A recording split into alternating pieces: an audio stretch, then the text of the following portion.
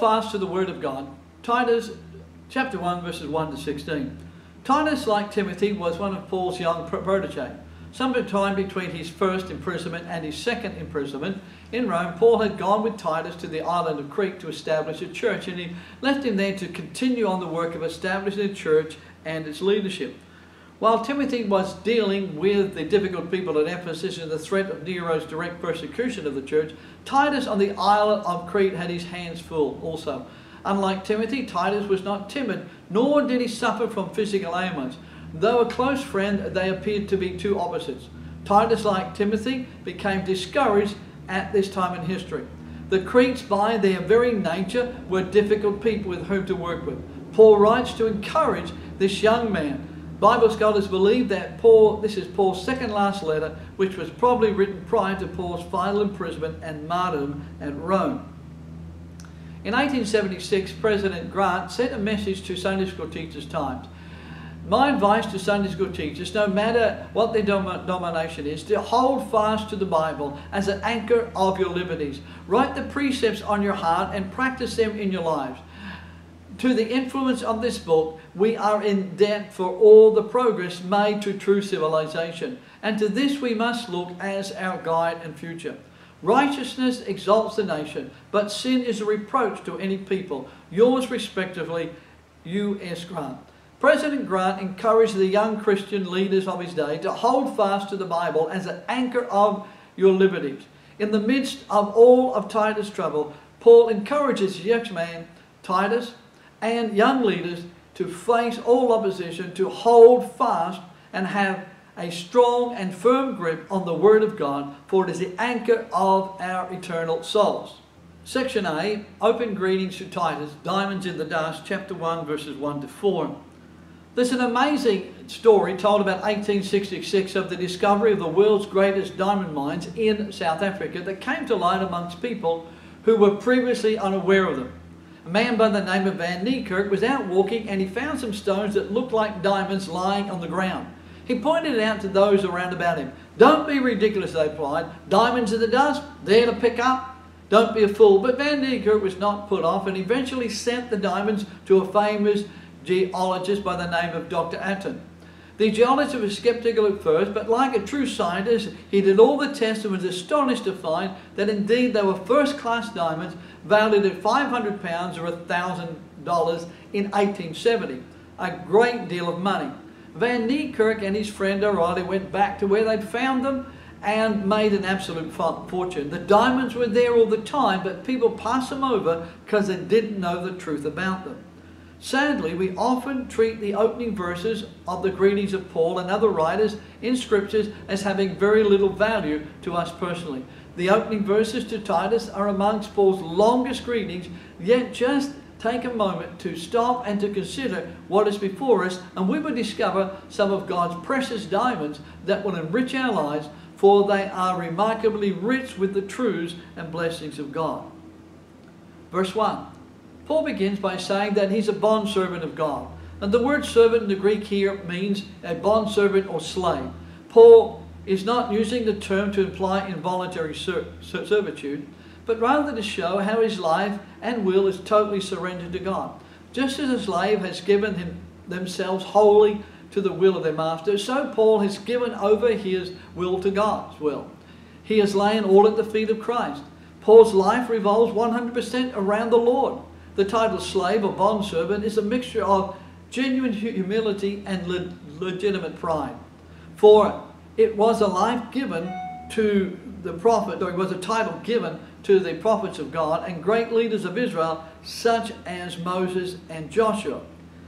His position as a slave of God is not something new, for in fact it has a long history of distinction. Paul proudly stands in a great line of succession, and so does each one of us who have experienced the wonderful, magnificent grace of God.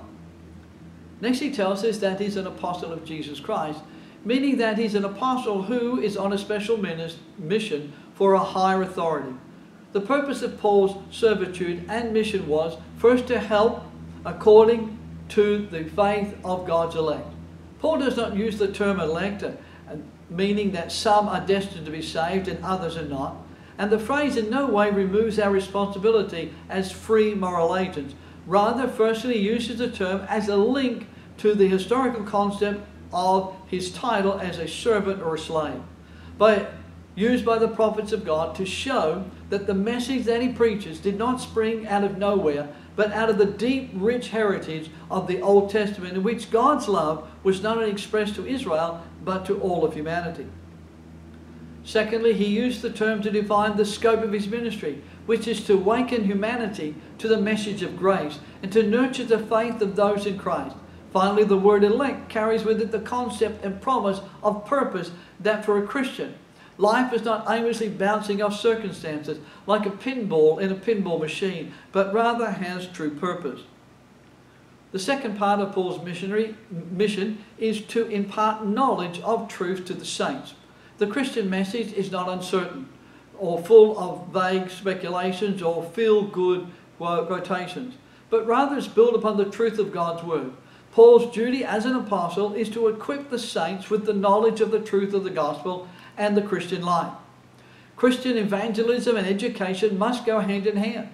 Jesus told us to go and to make disciples of every nation. The knowledge of such truth can result in the demonstration of true Christian profession of life, which is godliness or God-centeredness. Someone once said that godliness is the flower which only comes from the seed of truth. Verse 2. Here Paul deals with another purpose of his apostleship, which is the promotion of our hope of eternal life. The song Impossible Dream from the musical Man of La Mancha was written by Mitchell Lee and Joe Darren, has inspired and thrilled audience across the world. The words describe the triumph fortitude that pursues an impossible dream, that in the face of great obstacles never despairs, never loses hope, never gives up in order to make the world a better place, enduring until success has achieved. Hope, as viewed here, is the energizing cause of Paul's apostolic ministry and the devotion and service of our lives. Hope is viewed as an inspiration of our faithfulness in the performance of God's will in our lives and holy living. Inspiration is critical for human life. Without inspiration, nothing happens. No great achievement is accomplished, no great knowledge gained, no lasting truth acquired. According to studies undertaken by Thomas, Davison and Barber, inspiration is directly linked to self-worth and achievement. Low self-worth can result in the loss of confidence, desire to give up on achieving anything, loss of hope and withdrawal from a project. On the other hand, inspiration raises a person's self-worth, which results in high achievement and involvement in the project or mission of the organization.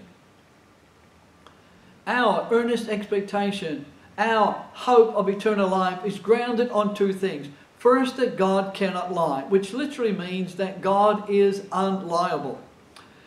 And secondly, the promise of God before time. The apostle applies to God this unusual epithet to bring out the absolute trustworthiness of the hope just mentioned. Paul's emphasis is on the trustworthiness of God and God's inability to lie, because historically, Cretans had acquired a reputation of being liars. The Cretans, after the decline of the Minoan Empire and political influence, needed to bring trade and prosperity back to the island, and a lie helped them to achieve this. The lie was to claim that the tomb of Zeus, the Lord of the gods, was on Crete.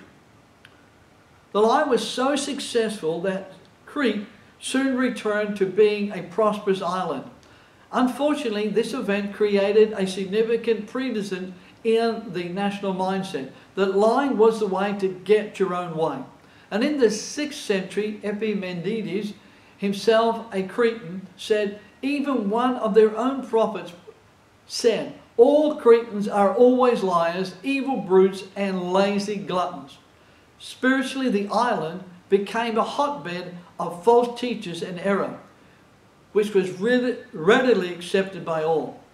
At the outset of this letter, using the truth of the gospel, Paul tackles the national characteristics of lying. by assuring the church at Crete and also us that our hope is rooted in God's promise made before eternity and creation came into being. Paul therefore sees our hope as the energizing power that not only initiates but maintains godliness in our lives. Verse 3. Paul recognizes that the manifestation of the reality of this promise of eternal life came in God's good time at the coming of Christ. Yet he is also deeply aware of the fact that the continuation of the manifestation of this promise lies chiefly in preaching, which is a command from God our Saviour that has been entrusted unto him personally. The Greek word for preaching here denotes the proclamation of a herald. And as before, it is in every generation. The world needs great preachers who are stirred up with the Holy Spirit to stir people back to God. Where preaching is emphasized and valued by the ministry, people come and listen again and again. Griffith Thomas said these words, "Let us be firmly convinced of and deeply impressed with the absolute necessity, the supreme importance, the profound influence, and the great joy of preaching the gospel." Now, this does not mean that Paul saw himself as the only preacher of the gospel, but rather that he personally aware of his own contribution in the area of preaching and of the need to fulfill his personal responsibility as an apostle and servant of God. Verse 4. After a rather lengthy introduction, Paul's thoughts now center on Titus. Recalling that Titus is one of Paul's own converts, he says, "To Titus, a true son or genuine son, in our common faith." Meaning that Titus and Paul had the same objective of faith, Jesus Christ, and the same end of faith, eternal life. Titus comes down through history as a man with gifts of diplomacy, organization, and leadership. It seems that Titus was one of Paul's troubleshooters. He was sent to Corinth to sort out the collection of money for the saints, the Jewish Christians in Jerusalem, who were suffering at that time by a great famine in that part of the world, as well as the persecution from their fellow Jews.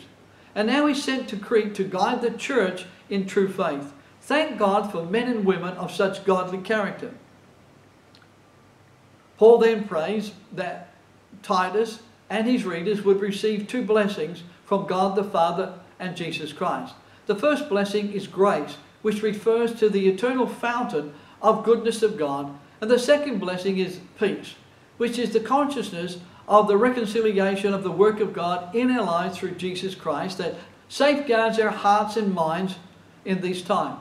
Mercy is not found in the original manuscripts and seems to be added to comply with Paul's other greetings in 1 Timothy chapter 1 and in 2 Timothy chapter 1. Section B, Qualifications of Church Officials, chapter 1 verses 5 to 9. Evidently the churches on the Isle of Crete were in rather a disorganized mess, and Paul had to visit the island with Titus to set things in order. Since there is no record in Acts of Paul visiting the island of Crete with Titus, we assume the visit took place between Paul's first and second imprisonment. For some reason, Paul had to leave the island early, and he left Titus in charge to set things in order. Titus is left with two duties. First, he's to set in order the things that are lacking. And the words set in order in the Greek were the words used by medical writers for setting bones or for straightening out crooked ones. And so it's therefore difficult to assess what Paul meant by the charge. However, judging by the general flow of the letter, it could refer to Titus' duty of straightening out with pure doctrine people who had been perverted by false teachers. Timothy's second duty is to appoint elders in every city.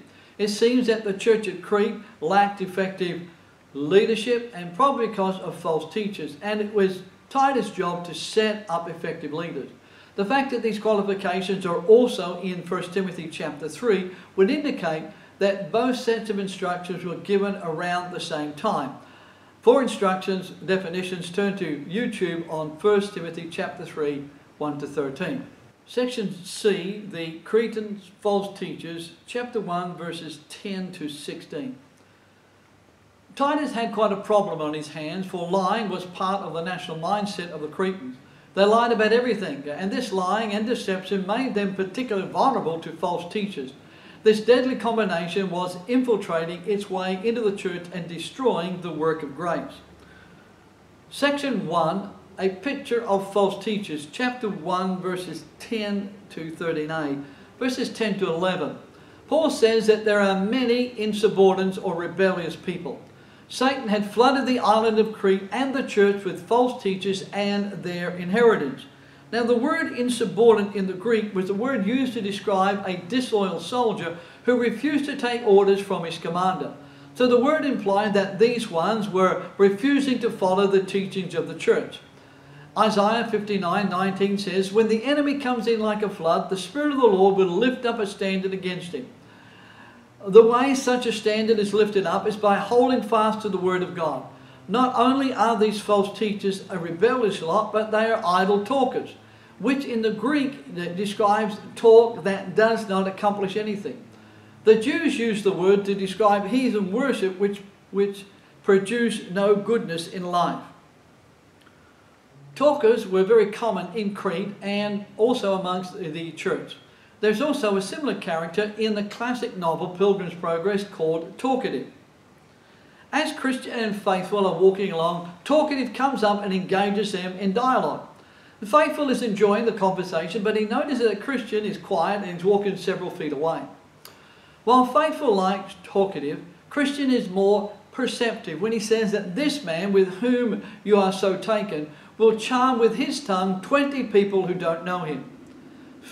Faithful eventually sees that Talkative is full of words but is empty in heart.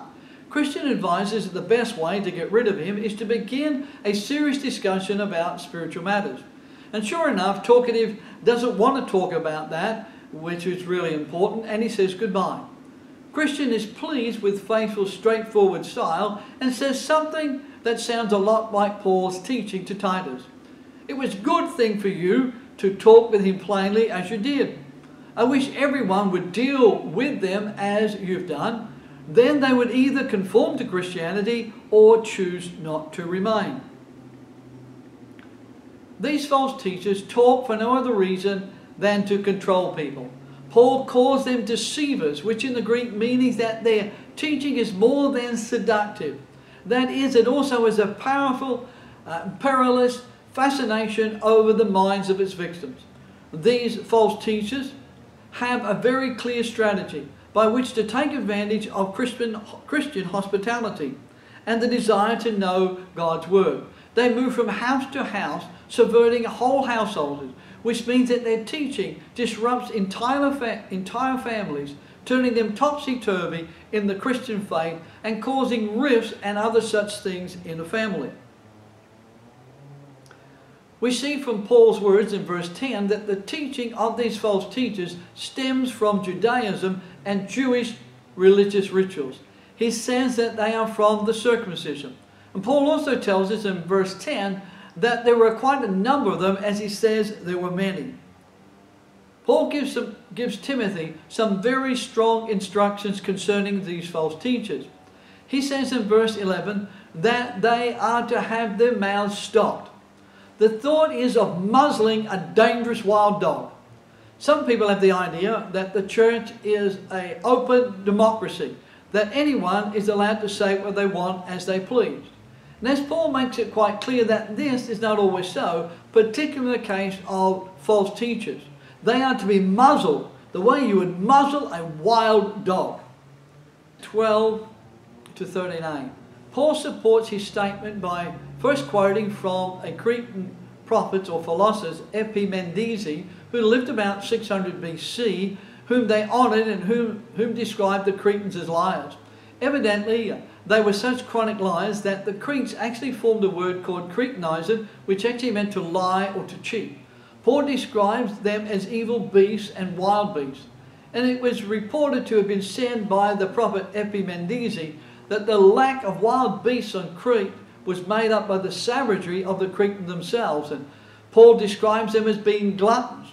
The Roman historian Livy records that they were powerful drinkers. And Paul adds his own personal experience in verse 13, writing that he had found the Cretans difficult people to handle. Section 2, the necessity of godly rebuke, verses 13b to 14. These verses carry with them not only a sense of urgency but also of action. Titus must not hesitate, but move quickly and decisively. Not only must he use verbal correction to correct the false teachers, but also those who have swallowed their teaching hook, line and sinker. Paul tells Timothy to rebuke them sharply. The Greek word for sharply basically means to cut with a knife. And as a surgeon's knife cuts away diseases from the flesh, so Titus' words is to cut away the views of false teachers who had come into the church at Crete. Paul viewed the teachings of these false teachers, which said you needed more than Christ and more than the grace of God to be saved, that you needed Jewish fables and commandments of men, as being a horrible disease that needed to be quickly cut out of the body of Christ, lest the infection affected all of the church.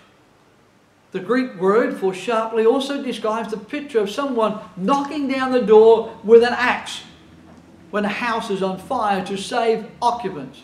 And so we see that Titus is to break down the door of false teaching in order to save those who are trapped by it, thus bringing them into eternal life.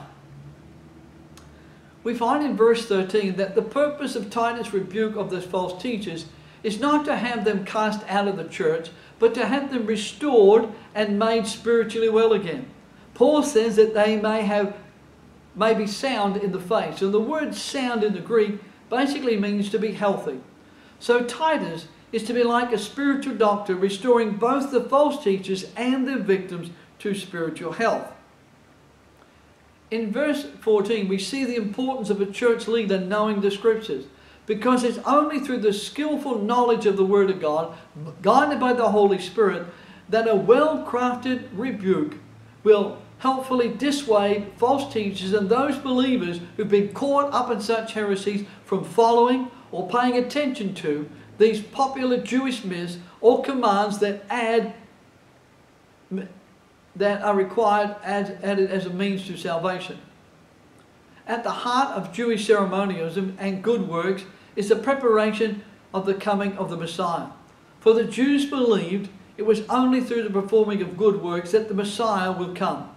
Such teaching denies Jesus as the Messiah and the Saviour of the world, and completely undermines the hope and truth of the gospel.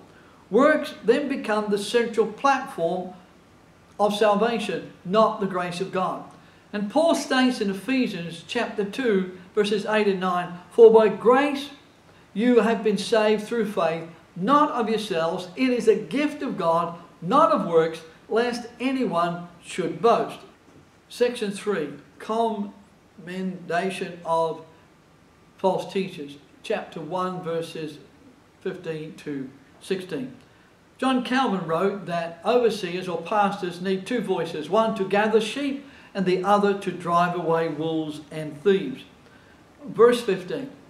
Part of the teaching of false teachers was that one could be made clean or pure by obeying Jewish ceremonies, which included a great list of religious washings and abstinences from certain kinds of food.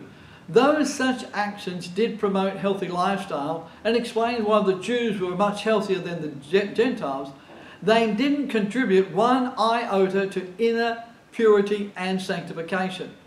Paul points out that Jewish ceremonialism cannot make a person pure. Isaiah the prophet says in Isaiah 64 verse 6, tells us that all good works are like filthy rags before God. Righteousness before God can only be given or bestowed upon us through the work of Christ at Calvary. These false teachers taught that if a person ate certain foods and did not touch certain things, they would be morally pure.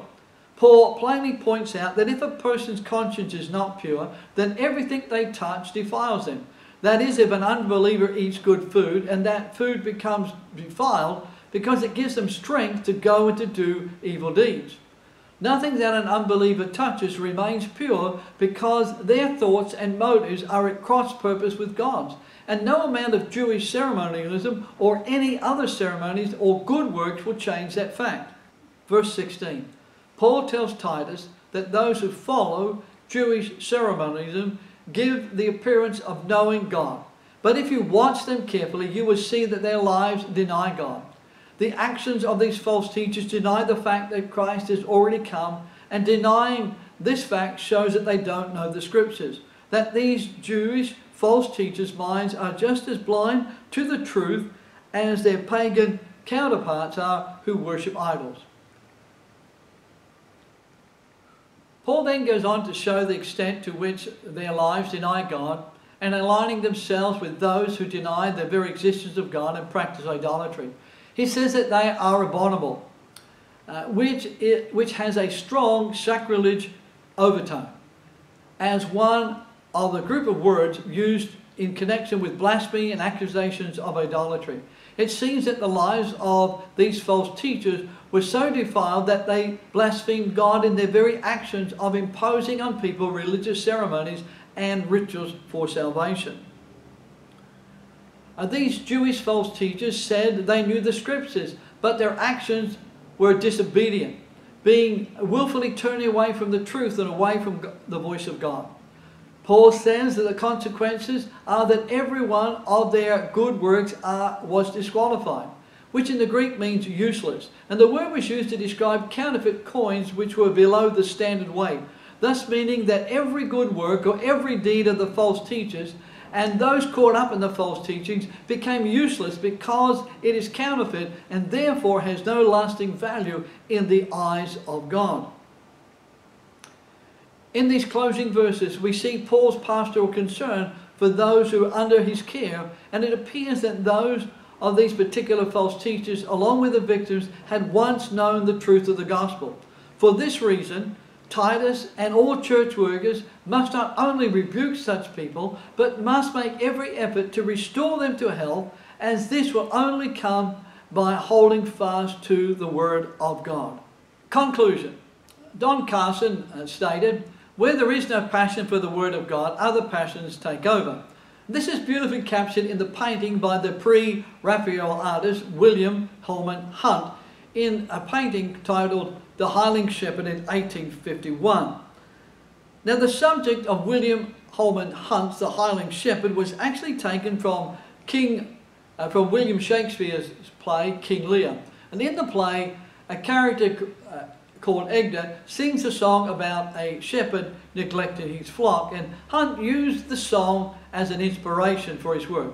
At first glance, the viewer is presented with an idealistic setting: rolling hills dotted with sheep, a happy young couple, a winding stream, and a field of golden wheat.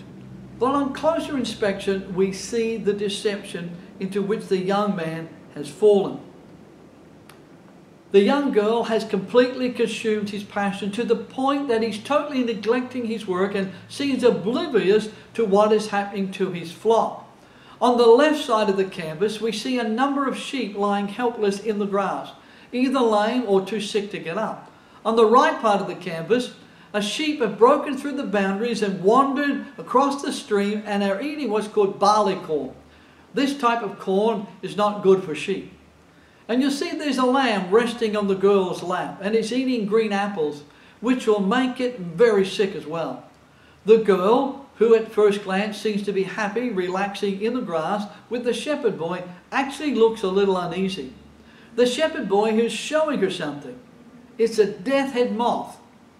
According to Holman Hunt's own description of his painting, the young shepherd represents muddle-headed pastor, who instead of performing their service to their flock, which is in constant peril, using their gifts of preaching to instruct and to care for those in their care, but are discussing vain questions of no value to the human soul.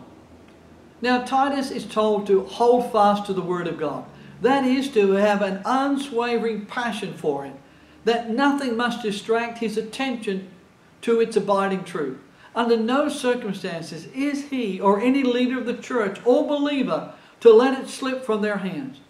The church leader must not let the church be robbed of the eternal value of God's word by flattery words or fashionable arguments, as those sheep were robbed of their true nourishment because of that young shepherd's empty discussion about a moth. A true church leader does not toy with eternal truths of the Word of God, but teaches them clearly and without compromise, both rebuking and restoring to full spiritual health those that have been deceived by false teachers.